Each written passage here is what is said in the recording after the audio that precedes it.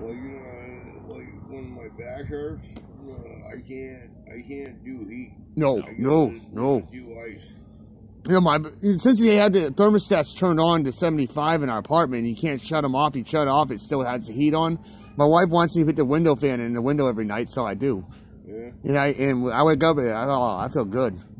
Oh shit, man. My place right now is colder right now than when I had the AC on. Yeah. Nice. Yeah. That's sometimes. It's like the thermostat on the dial is like 55 degrees. Yep. You know, Yeah. and when I turn the heat on, then when I go to bed and sleep, Start sweating. I get too hot. Yeah, I start sweating. I was like, I'm shutting this off.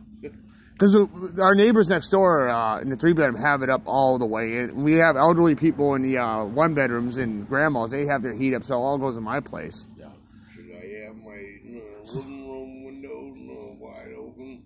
I still have my window fan in blowing in cold air. Yep. I like it cold.